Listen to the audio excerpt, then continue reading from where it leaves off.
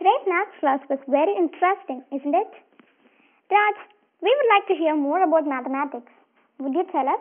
Of course, it's a time for us to go for a journey into the world of mathematics.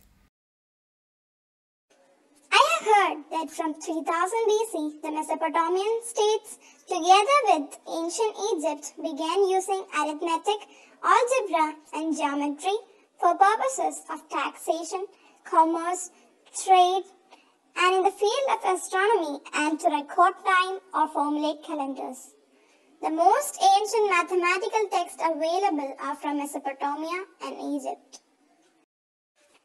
Now let us discuss more things about number system. The natural or the counting numbers are 1, 2, 3, 4, 5, etc. There are infinitely many natural numbers. The set of natural numbers is sometimes written n for short. The whole number are the natural number together with 0. Integers are the set of real numbers consisting of the natural numbers, their additive inverses and 0. The sum, product and differences of any two integers is also an integer. But this is not true for division. The rational numbers are those numbers which can be expressed as ratio between two integers. The set of rational number is closed under all four basic operations.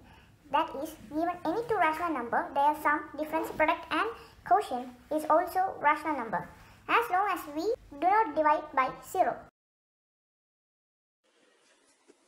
An irrational number is a number that cannot be written as a ratio or fraction. In decimal form, it never ends or repeats. The square root of 2 is an irrational number, meaning its decimal equivalent goes on forever with no repeating pattern. The real number is a set of numbers containing all the rational numbers and all the irrational numbers. The real numbers are all numbers on the number line. Here is a flowchart of number system. Here are few great mathematicians.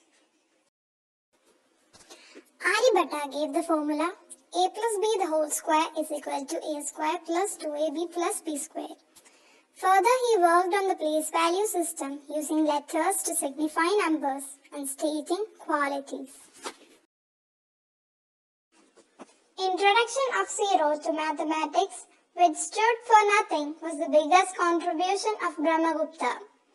He also explained how to find the cube and cube root of an integer and gave rules facilitating the computations of squares and square roots.